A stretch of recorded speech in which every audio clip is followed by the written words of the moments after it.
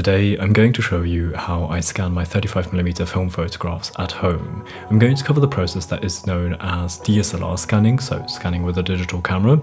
I'll be explaining why I chose this method, what you'll need, and how I do it. Let's begin.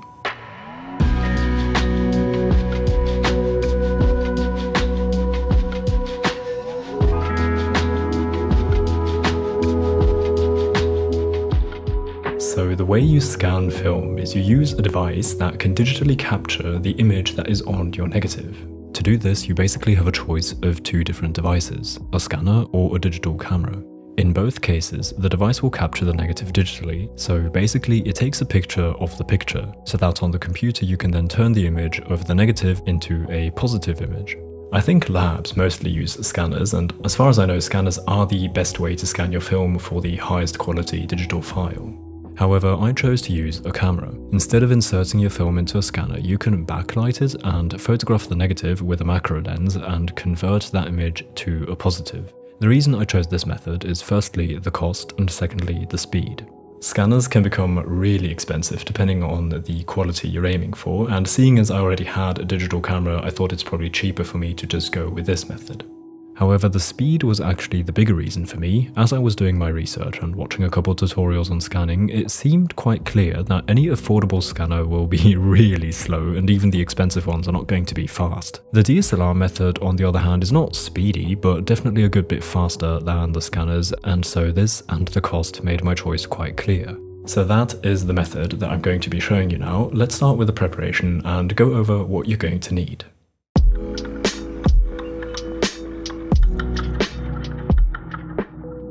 To scan your film with your digital camera, you're of course going to need a digital camera. I scan my photos with my Sony a7 III. To position the camera above the negative, you're going to need either a stand or a tripod. If you've got cash to spend, this is the cool way to do it. However, I'm trying to keep my costs down, and therefore I do this with my tripod. So I'm not sure if all tripods are generally capable of doing this, but with mine it is like this, that I can flip this switch and then I can just invert my tripod basically by flipping over the legs. So then I can open this here like that, and I can extend the legs down here now and have the camera hanging. Then you're going to need a light table to backlight your film evenly. There are all sorts of these in the market. I have one from Kaiser and it's doing its job well. Then you're going to need a film holder. You can technically just lay your film on the table and photograph it, however that only works when your film is really flat. Especially when I shoot expired film, it's all curly, so that would never work. And also it's just a more precise workflow with a holder that reliably holds your film flat. I used to scan with the lomography digitalizer, however I would only recommend this if you're on a really tight budget. I bought mine second hand for €20. It does what it should, but not very well, I must admit. It's quite flimsy, and scanning curly film with this system is an absolute pain. And also, I really often got some weird light reflections or light leak kind of things in my photos from this holder, which were a pain to work around. Therefore, I was really hoping to find a different solution, and I found this thing, which is called the Essential Film Holder. You can buy this from its creator, Andrew, from his website. Please don't be discouraged by the web design, it looks old, kind of sketchy, and the PayPal buy now button definitely looks like a scam, but the website is legit. I got mine within a couple weeks. The holder is quite a bit more expensive than the lomography holder and currently costs £73. However, there are other high-end options out there that were so much more expensive that this is basically the mid-ground. Anyway, I'm really happy with this holder now and we'll keep it. Then there is one last piece of gear that is important. To get close enough to your negative, you're going to want a macro lens. Now this is not absolutely necessary, but highly recommended. You can try scanning with a non-macro lens, but you will probably lose a lot of resolution because you cannot get close enough to your negative. I try to get as close as possible to the negative so that I max out the resolution I can get with my Sony's 24 megapixel sensor. If you have a Sony a7R IV with I don't know how many but a lot of megapixels, this might not be necessary because you can shamelessly crop your scan to an extent that I don't even feel comfortable with. However, in my case, I needed some method of getting the most out of my Sony a7 III's sensor. But due to my budget, I was not willing to buy a macro lens, and so I tried one of those macro adapters. It's basically just a tube that adds some distance between your sensor and the lens, which decreases the minimum focusing distance and effectively turns your normal lens into a macro lens. Now, I don't know if mine was just way too cheap or something, but it was not working for me. I did get much closer to the negative, but I lost a lot of sharpness, which for scanning is not so advantageous. But even worse, I got chromatic aberration on my scans, and so I knew this was still not going to be my long-term solution. And then came some luck, you could say.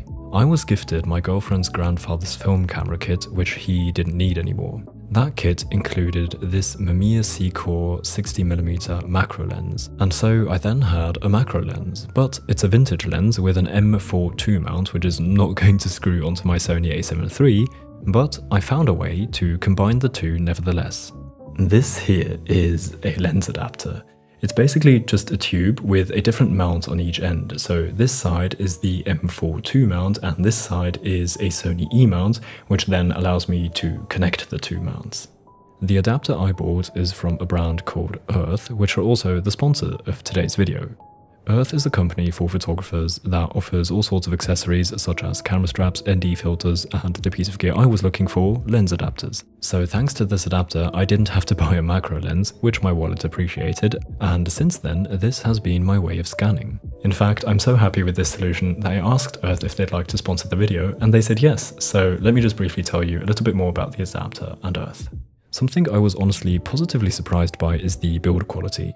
It feels more expensive than it costs thanks to its heavy hardened aluminium. The usability is flawless. I screw the adapter onto the lens and then the both of them onto the camera. Earth has a bunch of variations of these adapters for all sorts of combinations, so you can check out their choice on their online shop. One more thing I would like to point out about the brand Earth is their efforts for sustainability. Their products and packaging are made very consciously, and additionally they plant 5 trees for each purchase. So I'm really happy that I found this solution and that I could even get them onto the channel as a partner. So if you're ever in need of lens adapters, I highly recommend checking out Earth. I'll leave a link in the description. Big thank you to Earth for supporting the channel. So that covers everything I use for scanning. I've made this table here with the costs so that you can see for yourself how the costs vary depending on what gear you already have. So because I already had a camera, a tripod, and by luck got a vintage macro lens, that made my setup cost about €200. If you buy a digital macro lens, that is going to significantly increase this cost. So if you don't have a macro lens, I think getting a vintage macro lens and adapting it is probably the way to go because you can find those for a smaller cost than the new ones. Anyway, now that I've thoroughly explained the tools for the setup, let's continue with how the scanning process works.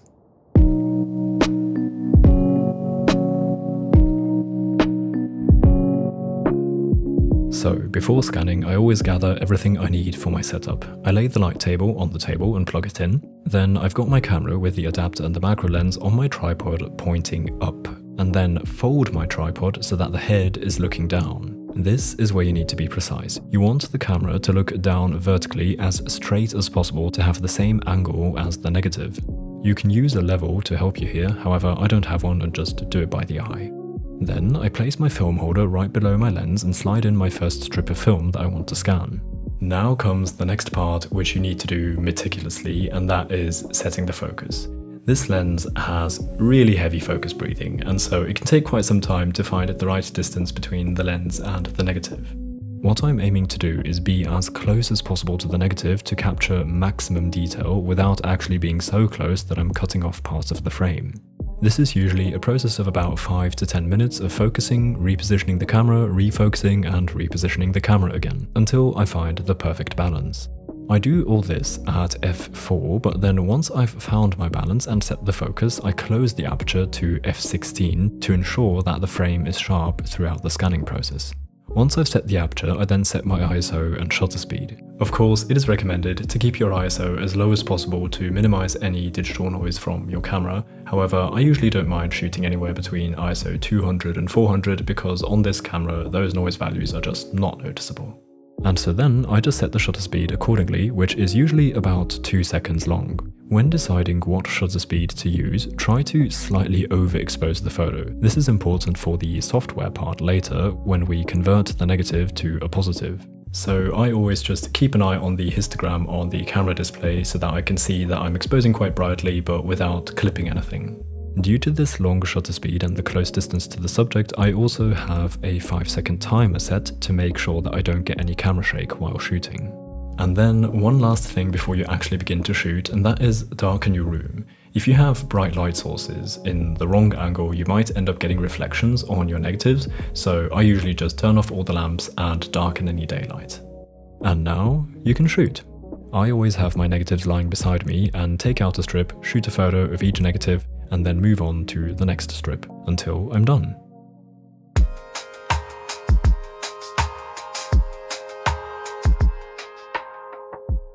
After scanning all my negatives, it is time to bring those files to the computer and convert them to positives. There are many ways you can do this, so people with a scanner usually have a software from that scanner that is capable of the conversion. However, I obviously do not have that possibility, and so I just import those raw files into Lightroom. Here you now have two ways to do this. The first method is the free one, but it's a very tedious one. The first step is to set your white balance by using the white balance selector and selecting the edge of the film. Then you go to the curves and go to each color channel and invert the curve. Now you can see we've got a positive, but the colors are completely wild. The next step is to pull the end of each curve to about where the histogram begins to rise. When you do that with all the channels, you will see that this is looking remotely like a proper photograph. And from here, you basically just have to fine-tune each curve until the photo looks the way you want it to look. With black and white, it's different. First you set the white balance again, but then you set the photo to black and white. Next, in the curves, there is no need to go into each color channel. You can use the standard curve, invert it, and adjust the curve to get the right amount of contrast. So I guess you understand in what way this is tedious. And therefore, a guy by the name of Nate Johnson has created a Lightroom plugin that speeds up this process. I think you've probably heard of it before because nowadays I think most film photographers use it. I'm talking about Negative Lab Pro. This plugin basically does all the curve work for you, but still lets you have control. So the way I convert my negatives is I first set the white balance again, and then I crop my photo to exclude the edges, which is important for the plugin to better interpret the file. Next, I open the plugin and set the parameters to my liking. So my source is a digital camera. For the color model, I use black and white for black and white photos obviously, and Noritsu for color. Many like to use Frontier instead, and to be honest, I don't really see a difference. You can set the pre-saturation to your liking. I found that when set to default, the photos often are a bit too desaturated, so I usually have it set to high. And then finally, the border buffer is only necessary if there are still parts of the border in the image, which should not interfere with the conversion. Sometimes I might crop a photo inaccurately and then I set the buffer to 5% or so. And then I press Convert Negatives. Of course, the plugin often doesn't get the conversion quite right, so I'll do some editing within the software, where you have the basic controls you know from Lightroom, and also you have these sliders to adjust the color in your shadows, mids, and highlights. Lastly, I'll sharpen the image in Lightroom to 100 with masking set to 20. As mentioned, the tedious way is the free way, whereas the plugin, I believe you get 12 free conversions to try it out and see whether you like it, and after that you're going to have to buy a lifetime license, which costs $99, so you'll want to consider this when calculating the cost of your scanning setup.